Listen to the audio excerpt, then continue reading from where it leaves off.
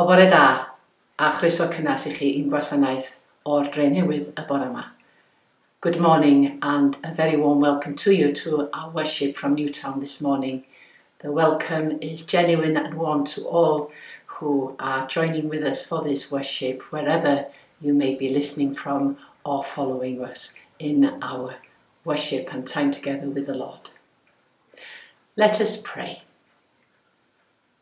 Father God, thank you for this opportunity to worship together and to be together in fellowship, remembering that where two or three are gathered together, you are among us. And so we welcome you among us this morning as we welcome one another as part of this fellowship. May you bless us during this time of worship and prayer and song and word. In the name of God, Father, Son, and Holy Spirit. Amen. A very beautiful song to begin this worship time together. Very, very beautiful. One of my favourites and the favourite of many at All Saints Church. To the river I am going. To the river I am going, bringing sins I cannot bear. Come and cleanse me, come forgive me.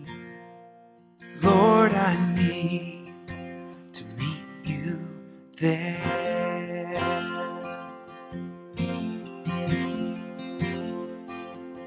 In these waters, healing mercy flows with freedom from despair. I am going to that river. Lord, I need to meet you there. Precious Jesus, I am ready to surrender every care. Take my hand now, lead me closer. Lord, I need to meet you there.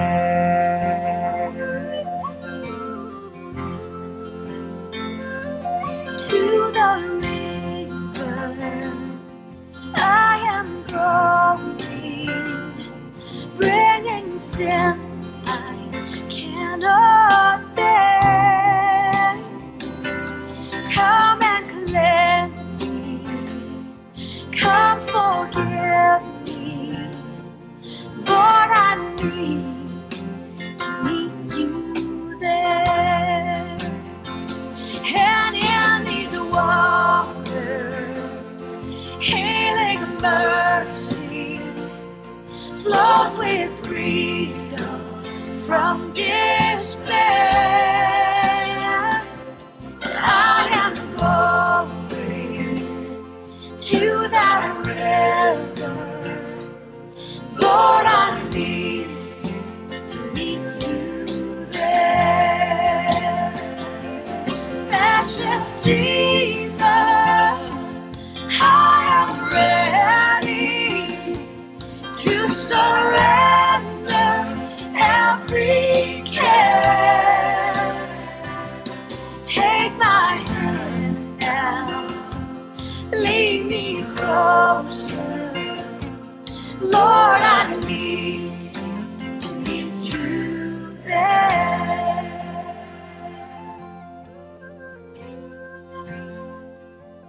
Come and join us in the river. Come find life beyond compare. He is calling, He is waiting. Jesus longs to meet you there. He is calling, He is waiting. Jesus longs to meet you there. Precious Jesus, I am ready to surrender every care. Take my hand now, lead me closer. Lord, I need to meet you there. Take my hand now, lead me closer. Lord, I need to meet you there.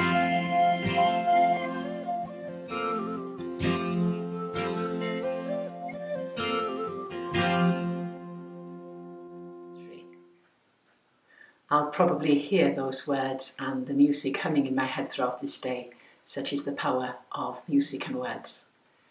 Reading for us today is Colin Rowe, who worships with us at All Saints Church. Today's reading is taken from Matthew chapter 16. When Jesus came to the region of Caesarea Philippi, he asked his disciples, "Who do people say the Son of Man is?" They replied, "Some say John the Baptist, others say Elijah, and still others Jeremiah or one of the prophets." "But what about you?" he asked. "Who do you say I am?" Simon Peter answered, "You are the Messiah, the Son of the living God." Jesus replied, "Blessed are you, Simon, son of Jonah, for this was not revealed to you by flesh and blood, but by my Father in heaven. And I tell you that you are Peter, and on this rock I will build my church, and the gates of Hades will not overcome it. I will give you the keys of the kingdom of heaven. Whatever you bind on earth will be bound in heaven, and whatever you loose on earth will be loosed in heaven." Then he ordered his disciples not to tell anyone that he was the Messiah. This is the word of the Lord. Well, diolch Colin, thank you. Who do you say Jesus is one of the most challenging and important questions in the Gospels. Knowing that his time with his disciples will be coming to an end soon, Jesus is now testing their understanding of his nature. He asks them, "Who are the people saying that the Son of Man is?" The disciples offer him 4 answers. Some think of Jesus as John the Baptist. Some think of him as the prophet Elijah. Some think of him as the prophet Jeremiah, and others think of him as one of the other prophets. Each of these makes sense in some way, but each of these popular understandings fail to discern the depth and fullness of Jesus' identity. The people look at Jesus, but they only see the reflection of religious ideas from their past.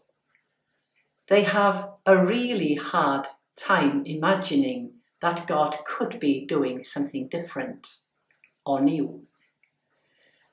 The true identity of Jesus is at the very heart of the gospel message and, of course, of the Christian movement. Jesus has been described as a great teacher of wisdom, a social reformer, a champion of individual freedom and worth, a revolutionary. There are grains of truth in all these descriptions, but as one theologian commented, all these tend to force a peg labelled Jesus into a hole drilled to fit into people's own religious preconceptions. When Jesus asks the disciples, "Who do you say I am?" they named some of the customary, incomplete and mistaken understandings of who Jesus is. Then Peter blurts out something that is completely new and revolutionary. "You are the Messiah, the Son of the living God." Now, something in the way that Peter says those words, or some uncertainty in the disciples' voices, causes Jesus to recognize that they had pronounced the truth without actually comprehending it. So Jesus tells the disciples to be quiet and not to tell anyone that he is the Messiah. But if they cannot tell anyone, how can they proceed to build the church? "On this rock I will build my church," Jesus says to Peter. Peter, with the help of the other disciples, is to build the church by the life they live, a life of love for God and for neighbour, a life of service, and a life in pursuit of justice and peace. The disciples' lives will speak louder, more truthfully, and more effectively than their words ever can. And so I ask this morning, who do you say Jesus is? Who do we say Jesus is? What do our lives say about who we believe Jesus is? Every day, our faith calls us to live in the midst of these questions. We live in the tension between the prevailing and popular pronouncements we hear and our daily confessions of who we know Jesus to be through our study of scriptures and prayer, and living in a community that encourages and challenges us. When people claiming to be Christian support unjust practices and policies, who are they saying Jesus is? When people say, "We are a Christian nation," but fail to care for those who are hungry or homeless or oppressed, who are we saying Jesus is? When Jesus asks his disciples, "Who do you say I am?" Peter comes forward and speaks up.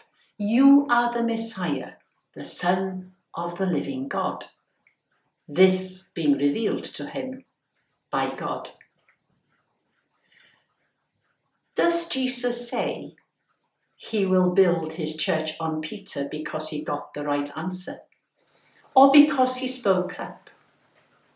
Or because this truth was revealed to him by God?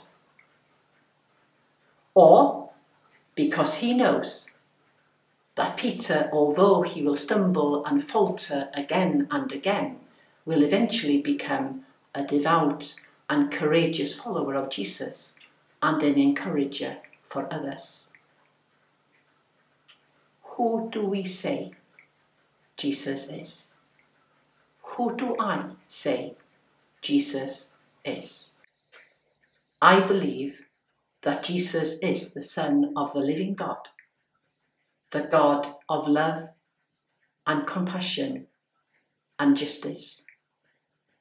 I believe Jesus came to live among us, full of grace and truth, because Jesus is God's way of showing us how much God loves us and all people.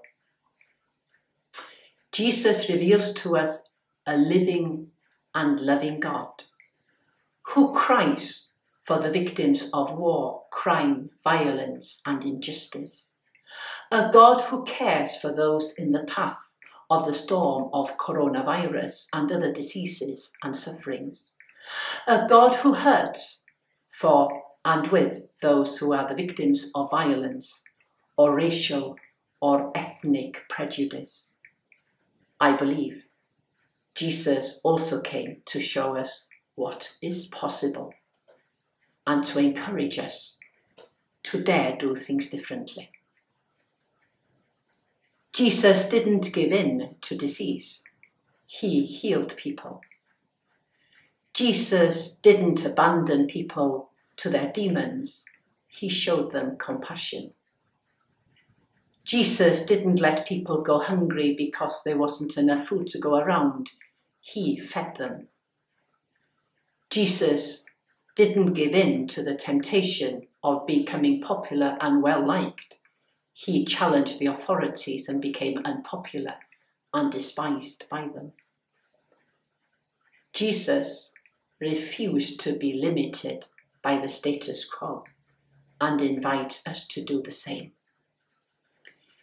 In the resurrection, Jesus shows us that goodness is stronger than evil, and love is stronger than hate or fear or even death.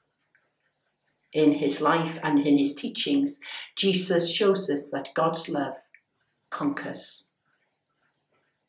There is so much going on in the world right now, in our nation and in our communities, that needs our prayers, our efforts, our work, and our commitment.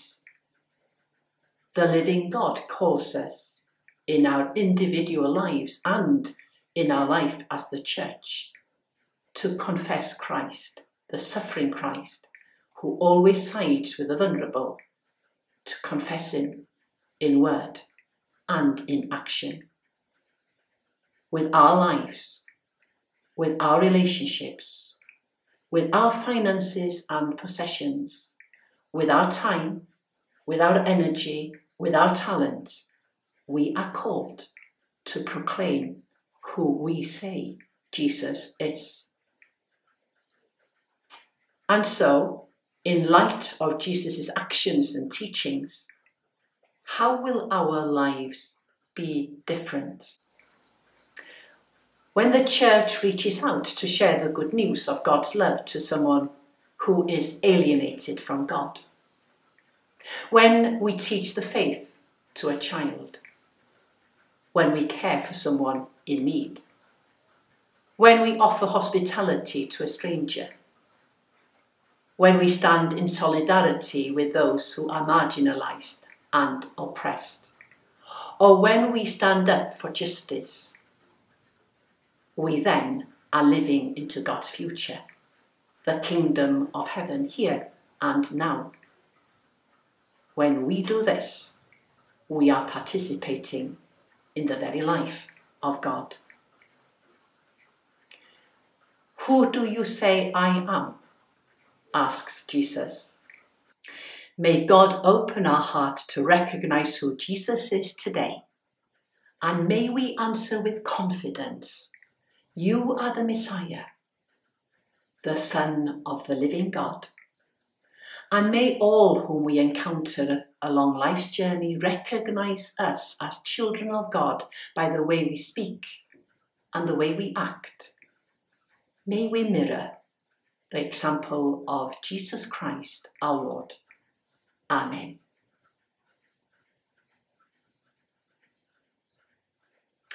We follow those words with the very beautiful and popular hymn, "The Church's one foundation is Jesus Christ our Lord."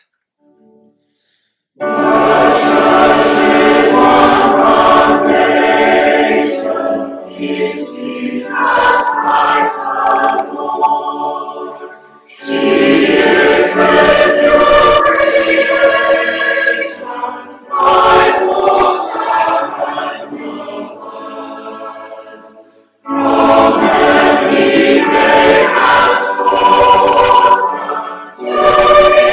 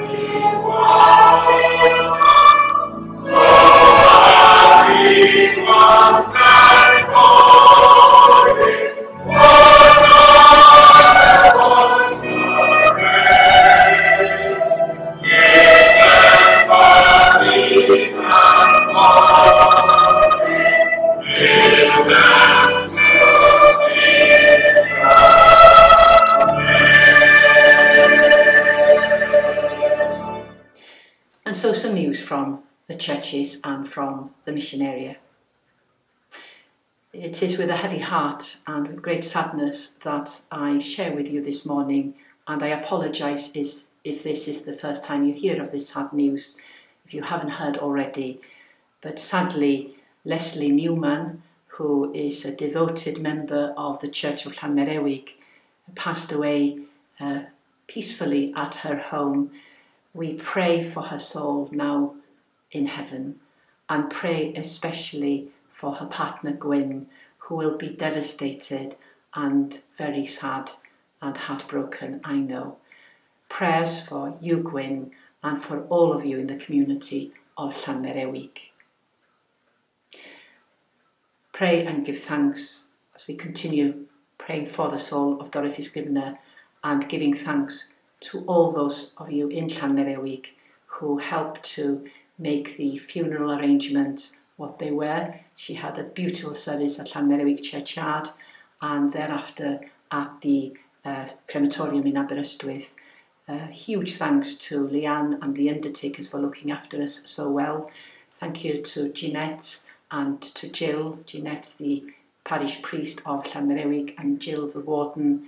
Thank you also to Professor David Ford for his beautiful tribute, and to John and Helen for taking part in the service. And our prayers are very much with Brian and with Rob and Joanna as they come to terms with the sad loss of Dorothy. Also pray for the soul of Keith George, and pray for his daughter Debbie and all members of the family in their sadness and in their loss. And continue to pray for the soul of Betty Griffiths, for Jen, Bethan and Shan.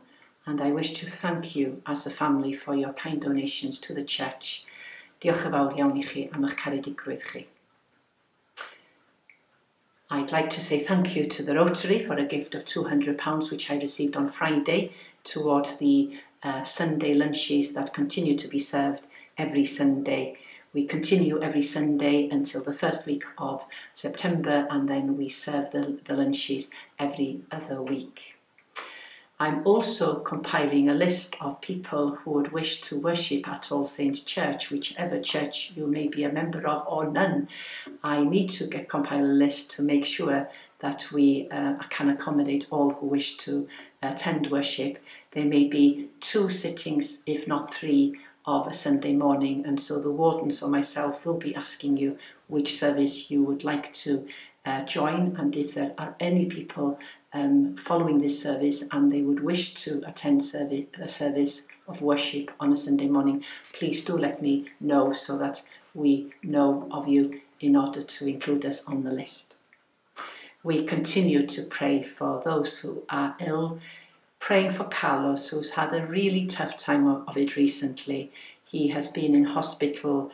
He is going through a very difficult and a very intense regime of chemotherapy, and so our prayers for little Carlos, for his sister Grace, for Mummy and Daddy Juan and Debbie. Know that you're in our prayers.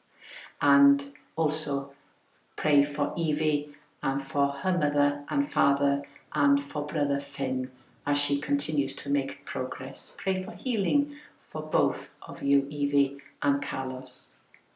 Pray for Nolene as she continues to receive treatment, and pray today for Jane and for Rob. Jane was married at All Saints Church on Christmas Day of this last year, and sadly she has been diagnosed with a very serious and severe cancer and has started chemotherapy as from Thursday. Jane, know that you are very much in my prayers and in the prayers of All Saints Church members, and also you, Rob. Prayers for strength and courage and healing. And to continue with our prayers this morning, Kath Wigley, who is training to be a reader in the mission area. Gathered as the Church of God, members of the body of Christ, you call us into relationship with each other. Let us pray together. Fill your church, O Lord, with life and energy, spiritual health and vitality. We pray for your worldwide church, for millions of Christians in thousands of places, following you in myriad different ways. Help those whose faith is costly, and those who try to express your hope in the face of hardship. Give us all a life together, rooted in wisdom and faith, that we might not only speak of your love, but share it with others. Lord, in your mercy, hear our prayer. Fill your world, O Lord, with wonder at creation, recognition of our mutual human responsibility, desire for reforming what is at fault, and hope in the possibilities of living at peace with God and with one another. Lord, in your mercy, hear our prayer. Fill our homes and neighbourhoods, O Lord, with a generosity and trust that allows space but is always ready to encourage and support. May we cherish our bodies, minds and spirits and honour one another as people of your making. Lord, in your mercy, hear our prayer. We pray for all who are ill at home or in hospital, for all in emergency surgery or in casualty, for those who have just discovered that they have injuries or illnesses that will change their lives. And we pray for all those sufferers of whom we think and whom we name in the silence of our hearts.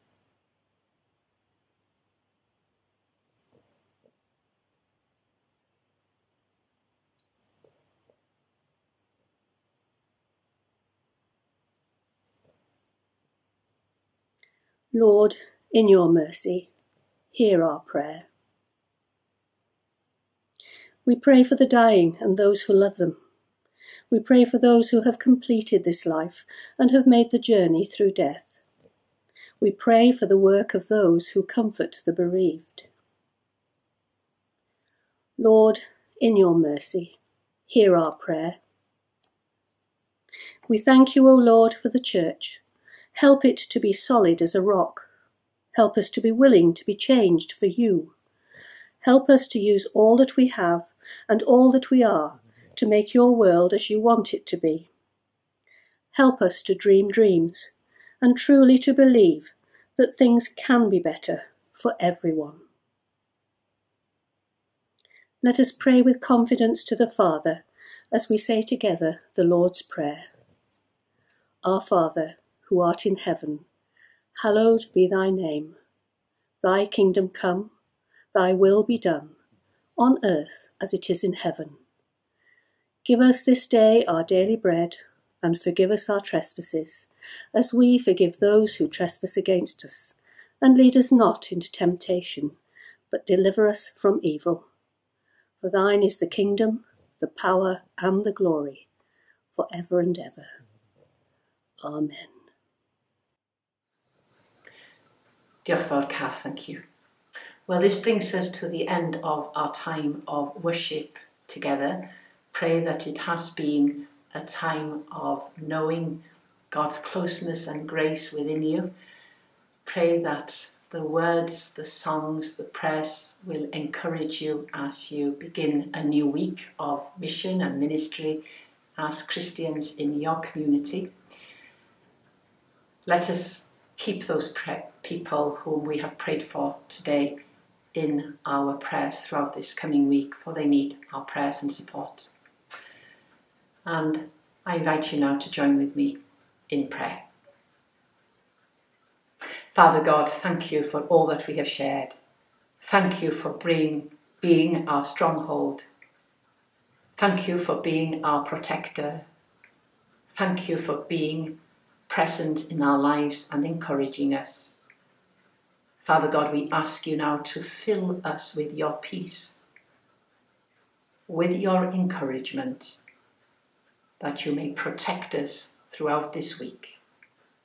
And the blessing of God Almighty, the Father, the Son, and the Holy Spirit be among you this day and always. Amen.